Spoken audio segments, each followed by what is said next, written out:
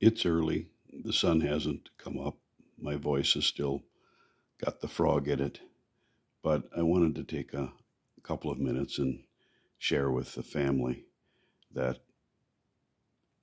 fact that my back has miraculously improved in the last weeks.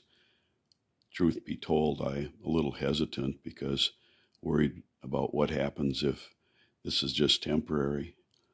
But regardless, I need to give praise to the Lord, thank those that came over and prayed for me, encourage those that think a little bit at a time doesn't make much of a difference, period.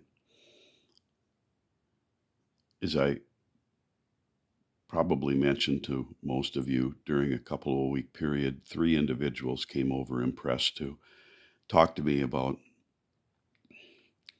the fact that they were impressed by the Lord to come and pray for me, and they did. I also must add that the physical therapy that I have been working on, I have been consistent in. It's seemingly meaningless as you just do little bits and pieces of exercise for the knees and for the core. None seem to have any great impact, but the fact that they're done each day, even for short periods of time, over time, makes such a big difference, period.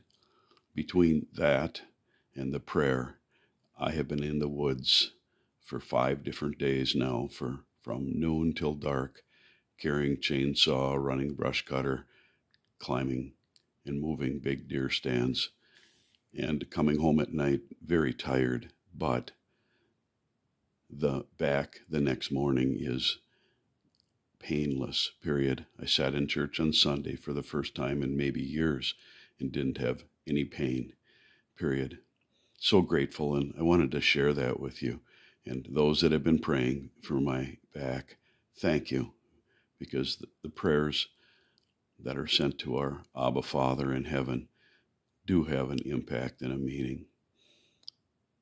I will finish with simply saying, I want you to know that I pray for you at 12:18 each day, period. Also, most mornings as I get up and sit looking at the lake if the sun is up, or this morning at the fireplace as it is going. And you are the first on my prayer list.